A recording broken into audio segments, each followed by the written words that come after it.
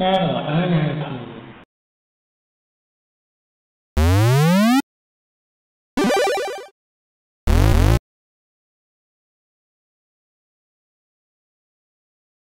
Okay, so while I've never played this particular game, I do happen to know what it is. Spindizzy. We're gonna get it started right here. Because, yeah, I've seen this game before, but I've never actually played it. So, I kind of have a vague idea of what we're getting into. Nope, we got some flashing. From what I remember, it's kind of like an isometric game. And you're just sort of controlling a character in this isometric view. I don't know, that's basically the most I remember about it. It has nothing to do with the character of Dizzy the Egg, who was pretty popular back in the Commodore days. We got our intro here, another one from the Remember group. Okay, so gonna get started here, spacebar, and we got some documents. Scenario. As we all know, working for the corporation is a hard life, and the mission you are to be sent on, this time, is far from the usual run-of-the-mill stuff. The Backroom Boys have discovered a new dimension that contains a strange artificial world hanging in space. Yeah, because that just happens to happen at your desk job. Your blue-collar job? Something like that. Of course, they want it mapped, and as trainee assistant cartographer for unknown worlds, that's an interesting job title, the job has fallen to you. Because the company's far from noble motivations, it's all government-sponsored work, you know, time is money. The more time you spend out there, the more money the company can claim. So does that mean it's actually good to waste time? Somehow I don't think that's worded right. The remote scout craft you are given is an old-fashioned geographic environmental reconnaissance land mapping device, also known as Gerald. Why is that not capitalized? Oh wait, it's not actually an acronym? Like, I mean, the first three letters are the same, GER, but then it's LMD instead of ALD. So, yeah, that's kind of weird. I should have put a little more thought into that. Anyways, the craft is expensive to maintain, so your time is limited. If you do not move fast, the mission will be terminated. The ship's computer holds the initial radar map of the surface, and your task is to explore each area, collecting energy in the form of joules, for which you will be rewarded with extra time. Since this world is hung in the affinity of space, falling off is not a good idea. Should you lose or destroy your craft, it will be recreated and beamed back to the last location visited. This will cause an enormous power drain, resulting in the loss of valuable time.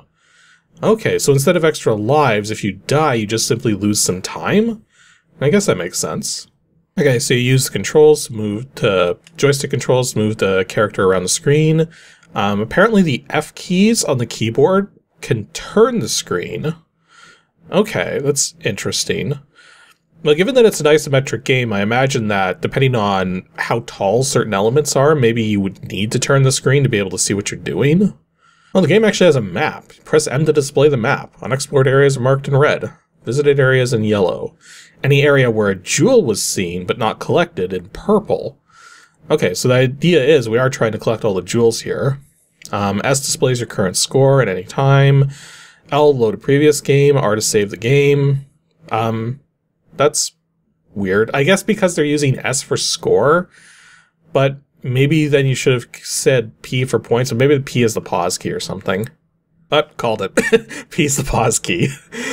C to toggle between color and monochrome.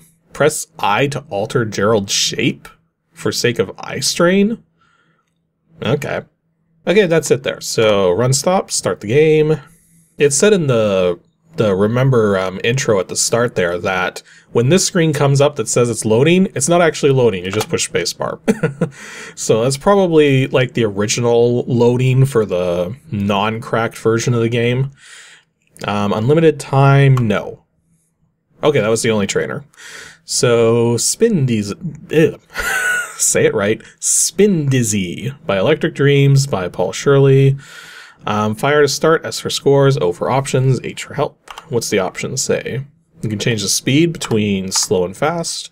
You can change between 1 and 2 players. And go back to the main menu. Okay, so fire to start. So we get our time, we got our map, and we got our jewels. Not a much... Oh, wait. Oh, right, because it's isometric. Left is not left. Left is diagonally up. Okay, well that's easy enough. I'm just going to hold the controller at an angle. So now, my left is actually diagonally up, just like the movement here. Okay, that should be a little better. Okay, so we got our jewel there. Apparently we've got arrows showing where we can go. So I'm guessing we can go... Okay, so it's actually, there's like different screens we can go down. That makes sense. Whoops. Wait.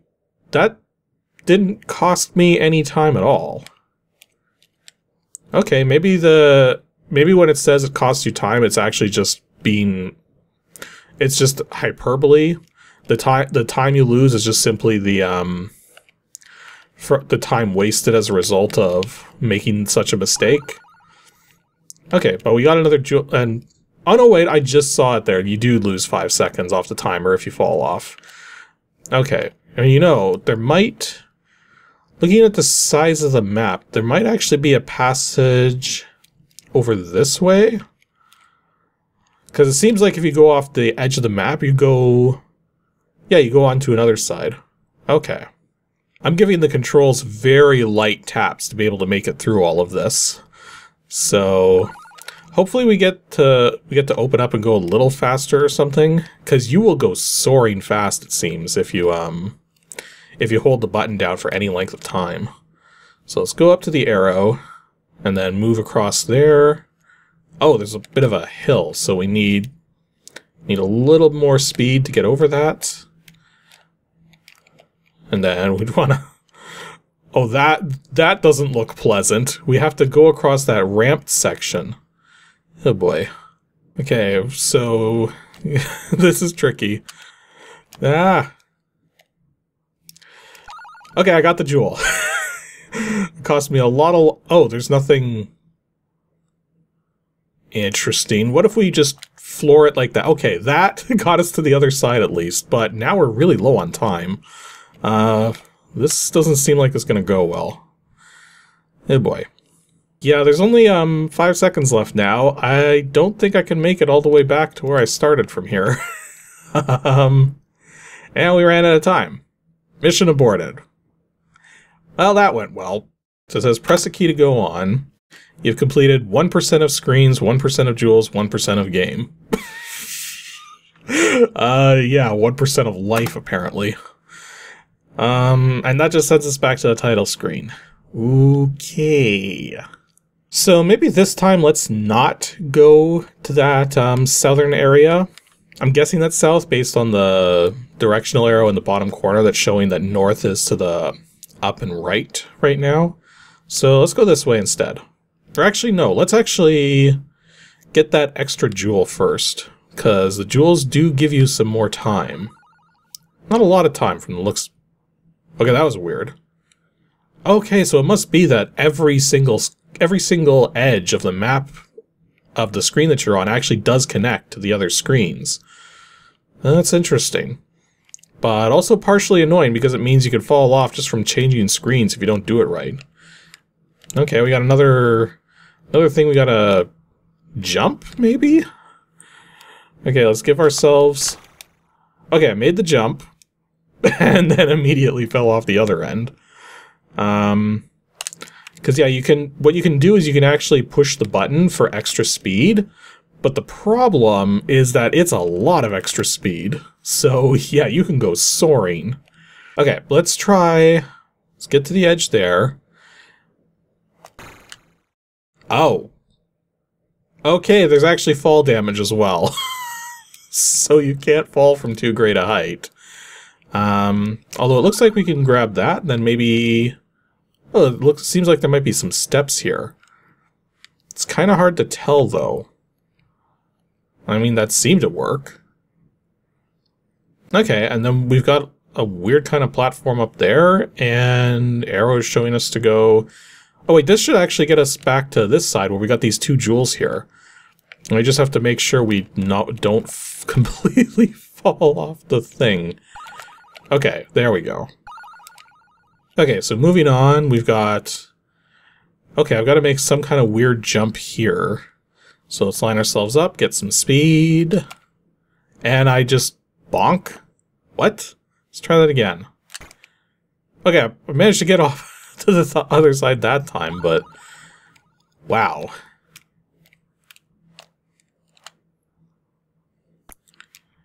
Yeah, the game really expects you to, like...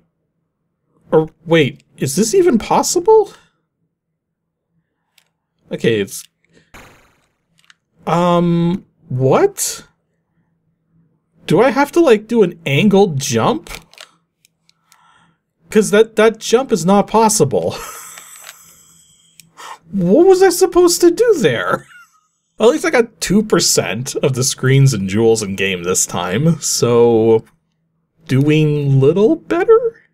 Okay, so far, like, the game has pretty responsive controls, but the difficulty seems like it's through the roof. Well, let's try this way.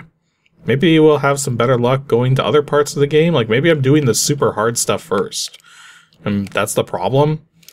Because I imagine what the trick might be that you go through the easy stuff to get yourself the time you need to be able to survive the harder stuff. Like, that might be what's going on here. Because, yeah, making my way back from getting those jewels, I've already pretty much lost all the extra time I got from getting them. So it's like, I'm not entirely certain... Oh, okay, we're in a new section now. I guess we're going to jump this. Oops. And I bonked. Okay, so I can't get that jewel from down here, so I'm guessing there's probably a way to get up there somehow.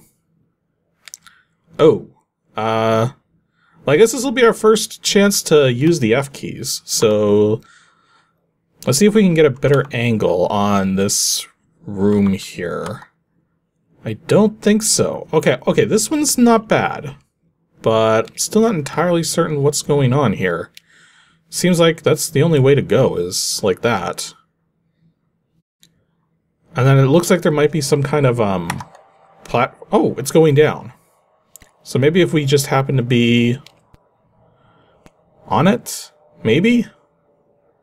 Did it go down all the way? Like, I can't see what's going on because this structure here is crazy. Oh, I did get onto it. Okay, so if we go back this way now, then we get ourselves a jewel. And yet the jewels only give you 10 seconds. So it's like, you really need to be going fast to actually get everything from the way it seems. Oh. That gave me a diamond-looking thing? Not entirely certain what's going on there. Let's see if we can get a better angle on this. So if I go down oh, that's too far a fall. So one of the things I'm noticing is that this game would probably play better if it was more of a contiguous world instead of being separated off into these individual screens. But at the same time, I understand why it's individual screens, because in terms of oh, there was actually a jewel in there. In terms of the where'd my thing go? Okay, there we go. Because, yeah, in terms of figuring out where you are, it's a little difficult to really keep track of where you're going or where everything is. And this platform doesn't seem to move. Yeah, I'm going to run out of time just trying to get back to somewhere where I can go. Although that let me step down right there, so maybe I can finally... Well, I only have 2 seconds left. Yeah, there goes my time. I'm up to 4%. I got 4% screens, 4% jewels, 4% a game. Yeah. So if I'm only up to 4%, that means that this is a pretty big map. In fact, I just remembered, there's an M key to see the map, right? So let's actually get back into the game again. Do we have... Whoa. Okay, this is a big game. Yeah, that's every one of those pixels is a room. This is not a small map. And we get 110 seconds to go through it all. And who knows how many joules? I mean, 9 joules represented 4%. So I'm going to guess 10 joules probably represents 5%, which means there's 200 joules. So that would technically be 2,000 extra seconds of time, although they seem to last longer than seconds. Let's actually time this out for a moment here. If we go back into the game, yeah, each one of those time increments actually feels like roughly 4 seconds. So even though the timer says 113, it's probably more like 152 or something like that. Okay, well, we did check out this lower section here, so let's go this way. Oh, we already get another gem. That's nice of them. And then that one looks like it's going to be a pain to get, but we'll see.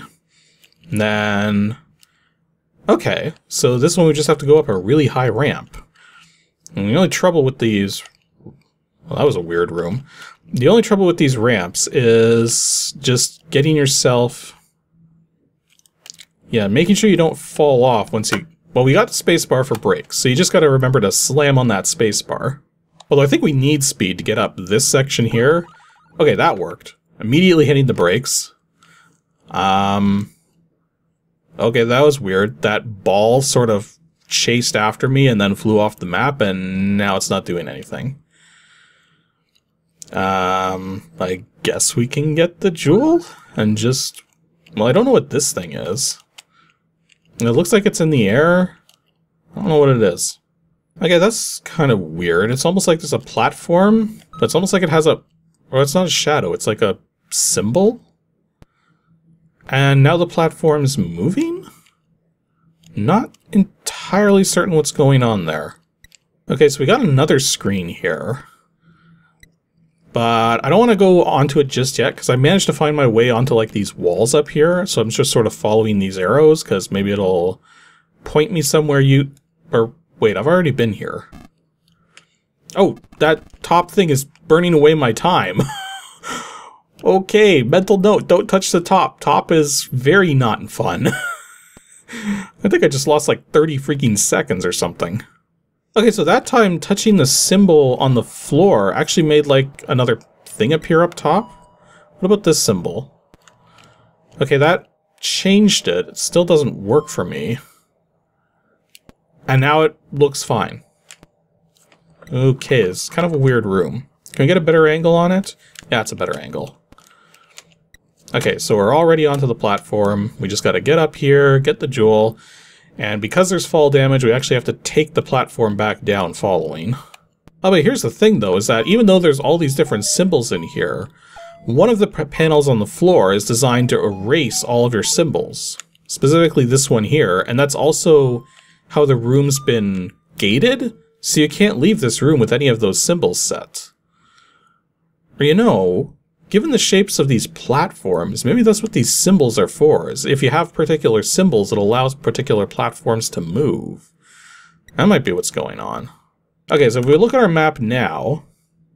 okay, so it shows the areas that we've mapped, and shows that we haven't forgotten any jewels, so I guess we're supposed to move on now? Of course, the trick is that we come back to this selection of really difficult paths to go, and we're 40 seconds down. Or, well, 60 seconds down to 40. Like, I don't think this is really that possible unless you are able to go through these rooms, like, blazing fast. And I think I should mention, too, the controls are accelerative, so it is very easy to just get yourself going in such a way that you're basically screwed. Although, that was weird. Was I not losing time when I... okay, so normally, if you fall off, you lose like 5... or, hang on. The timer's actually going way faster now for some reason. Look at it, it's actually going normal speed. Earlier when we saw it, it was going much slower. But now it's actually going like proper seconds. You know what, it still says only 4% of joules with 10 of them, so that means there's more than 200 joules in the game. So that was Spindizzy. This game plays kind of like Marble Madness on steroids. It is, like, Like, Marble Madness itself is a really hard game with an isometric thing and moving an accelerative object around, specifically a marble. But the thing is, Marble Madness is just a series of short stages. So you can literally beat it in under 15 minutes. But because of the level of difficulty, if you're not experienced at the game, it's going to take you multiple attempts to get through all of that. Spindizzy here decided to take Marble Madness's difficulty, and instead of having just a handful of rooms, it's got like 300 some odd rooms. So, yeah, that's really tricky. Now, I know the game has saving and loading in place, but I'm going to guess that saving and loading also saves and loads the timer state? Like, it makes so much sense now why the only trainer that was cracked into this thing was an unlimited time thing. Because that's really the only factor that's making this game very, very difficult. If not for that time limit, then you would take it at your own pace. But as a result of taking it at your own pace, there's no longer that challenge factor. The challenge factor is now just simply survival. And even then, it's like, yeah, I'm not sure if this would work better with extra lives or with the time limits. Jeez. I guess a better question, why does it need either? Like, this game is so big that it seems almost pointless to have a time limit or extra lives, because one way or another, it's going to take the player a lot of time to get through this thing. So why not just make it so that they can just clear it as they see fit? Instead of having to arbitrarily cut them off and then force them to restart? I don't know.